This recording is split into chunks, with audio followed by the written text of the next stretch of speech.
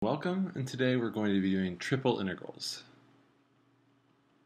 I don't like my brush stroke. Triple integrals. And they're a lot like double integrals. We have some region, we'll call it E, and it's going to be some set x, y, z that lives in 3 dimensions, subject to some conditions,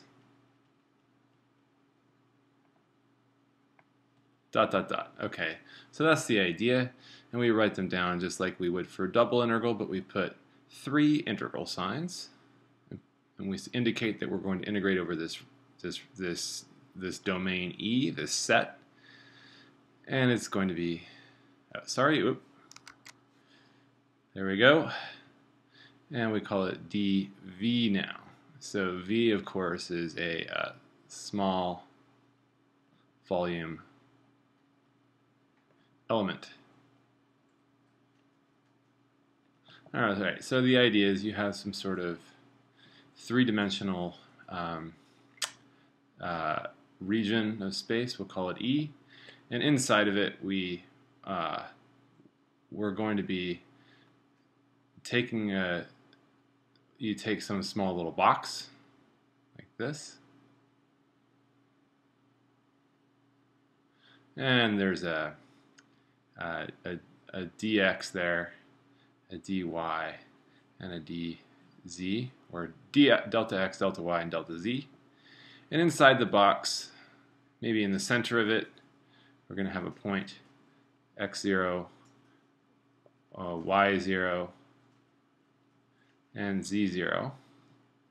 And of course we're going to have our representative point. That representative point has a representative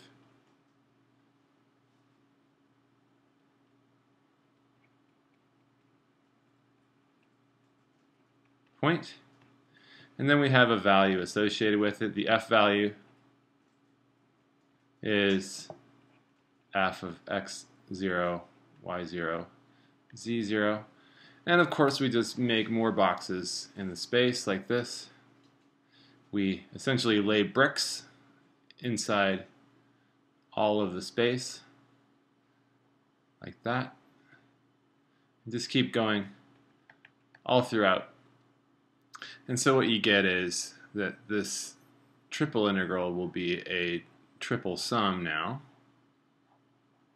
from I equals 1 to n, j equals 1 to m, and a k equals 1 to, we'll call it capital P, some function xi, yj, and zk, and then we have a delta x, delta y, and delta z.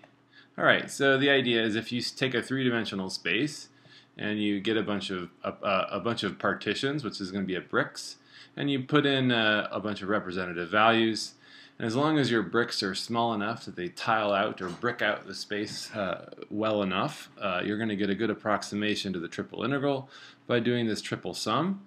In MATLAB or in any kind of computational language, you're going to have to do 3 for loops, and you're going to have to find some way of orderly making sure you get every little box. Okay? All right, so let's talk about an example. Let's talk about an example of a specific E.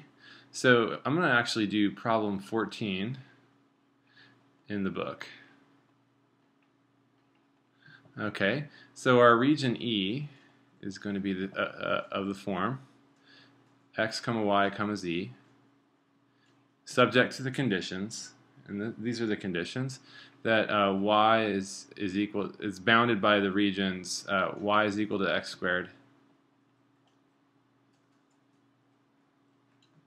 I'm going to say bounded by, so maybe I'll put a little bigger brackets there. Bounded by y equals x squared, x equals y squared. This could also be written y is equal to square root of x. Okay, and we'll see that in a second. And finally, that z is equal to 0 and z is equal to x plus y. All right, so that's a lot of conditions. Let's see if we can figure out what this looks like. Okay, so and the function that we want to integrate is going to be will just be x comma y. So there's actually no z dependence in here, but we'll see what happens with that. We'll see what we can do with this. So this is the thing we want to do. We want to compute this integral with this function over this set. Okay. All right, and again, these conditions here represent the bounding areas, if you will, that enclose the set E. Okay. All right, so let's talk about what this looks like, or see if we can draw a picture. So I'm going to draw, there's my z-axis, and there's my, I'll call that my y-axis, and then here is my x-axis. Okay, so y equals x squared. Well, that's going to be a parabola. It looks kind of like this. So there's y going off in the negative direction, like that. Got to do a little erasing here. Make sure I get my artwork appropriate. Okay. And then we have x equals y squared, or rather y equals square root of x. And that's going to go like this. And it's going to meet at this point. And that point is, of course, 1, 1, right? That's the point where they intersect. So we see that there's this maybe a bounding region over the top of all of that. All right, finally, z equals 0. Well, that's just this plane here.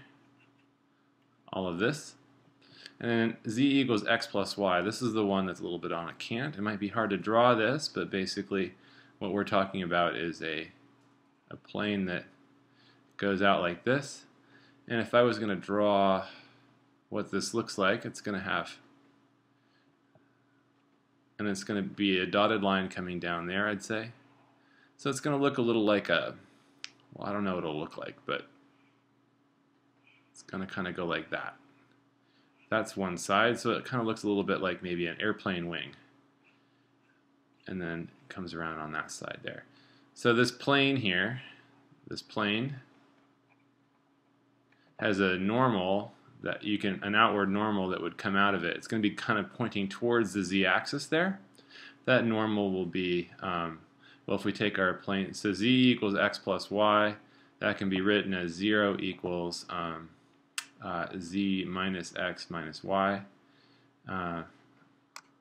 So the normal, of course, is going to be 1 minus 1 minus 1. So that makes sense, right? So we have the x directions are going to be pointing back that way, and the z direction is going to be pointing, oh sorry, I need to write this the other way. That's not the right way to write it. It's going to be -1, -1, 1, right? So that's the z coordinate. The z coordinate's pointing up towards the z-axis, and the x and y directions are going to be pointing in the negative way. So there's our shape.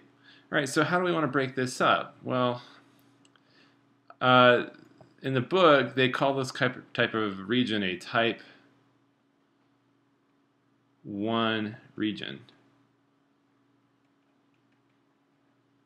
because we can think of it as that E is actually a set x comma y comma z of points, such that that x comma y are in some region, call it D, an area region, and z is enclosed between the planes 0 and x plus y. Okay, so what is this region D? Well, the region D is, of course, this little football-looking shape right there. So D then is going to be x comma y. And now it's a two-dimensional set, such that x is going to be, x will range between 0 and 1,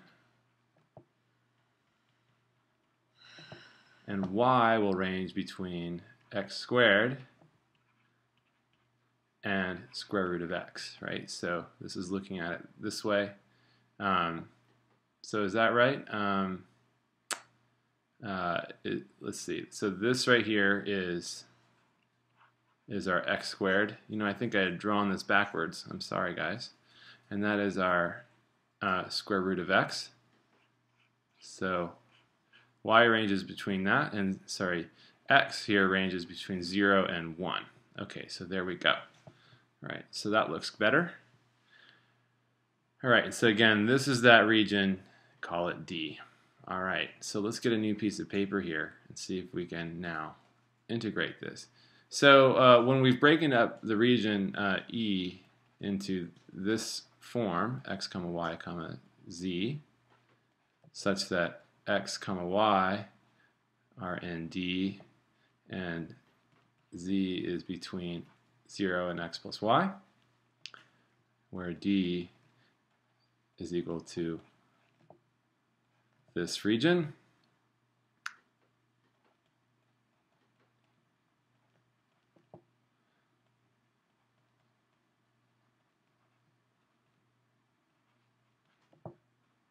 So again, what we're looking at here is that's y is equal to x squared, and that is, so this right here down there is y equals x squared, and this is y is equal to square root of x. So that's that region D. Call it D. All right, so what are we going to do then is how are we going to make this integral then? So we write down the abstract form of the integral first. We always do this. This is a way to organize our thoughts. dv, all right? So we're going to break this up into one single dimensional integral and another area integral. So we know we've defined d already, like that. And now I'm going to put inside the two-dimensional integral a single integral, and that's over the region right here. So that's going to be from, so this is going to be an xy integral right there. And this one here is going to be a z-only integral, and it's going to go from 0 to x plus y. Okay? And the function then is going to be x plus y. It's going to be dz. And then we put on the outside dA. All right, so now we're going to compute this, just the integral here. All right, so x times y isn't a function of z, so that's a pretty straightforward one to do. So we'll do it over here.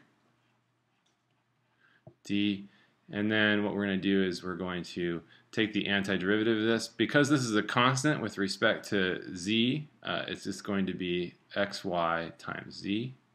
And we evaluated the limits of integration, 0, x plus y. All right, so we always have to remember what role each variable plays within each integral. And this time we're focused only on z. So let's do that. So again, I'm going to leave the area integral stays by itself, and we evaluate it. It's going to be x times y. And it's going to be just x plus y. That's all we get, dA. All right, so we can multiply this through. It's going to be x squared y plus y squared x, okay, dA. Now we have to integrate over the region D. So we've broken our integral, three-dimensional integral down into a single dimension, which we've just done, but we have two more dimensions to do, so we have a dA to contend with. All right, so for this we then do the same thing. I see a good way to iterate the integral is to put x on the outside because it's running between two constants. And I'll put the dy integral on the inside because it's running as a function between two bounding functions of x. And that will go from x squared to square root of x. And that will go, and this will be x squared times y plus y squared times x dy. So we'll put brackets around that, dx. All right, we're getting close, 0 to 1. And now we're taking this, so we're looking at the y's only, okay? So the x's are constants. We think of them as fixed parameters, so x squared. And that becomes a y squared over 2 plus, and then we see there's an x times y cubed over 3. and then we're going to evaluate at the limits of integration x squared root x dx 0 to 1. Alright, so let's evaluate this. So remember, we're plugging in these limits of integration here to y. We have to keep remembering that. So we have an x squared and then over 2, and then we're going to put root x in there, so we get an x plus, and then we put a root x in there, so we're going to get an x times x to the 3 halves over 3.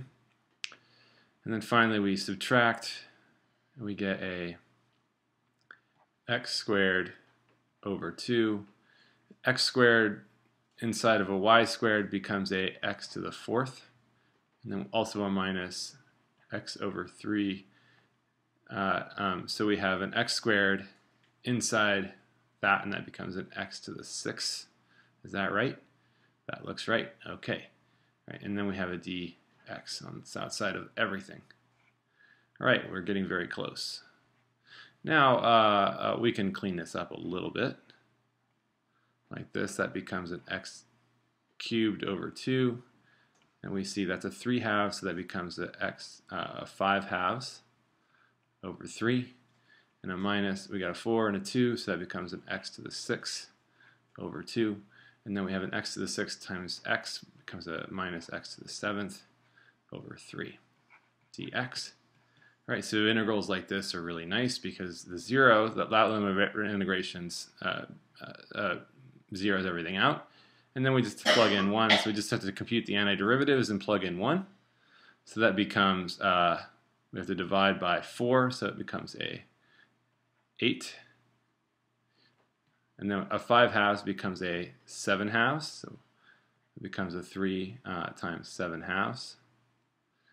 And then we have a 6, so that becomes a 2 times 7. And then finally minus, we have a 1 over 3 times 8. Now I can expect that you can do some arithmetic here and reduce that down, but that right there is a numerical answer I can be happy with. So thank you, and hopefully this clarifies how to do triple integrals.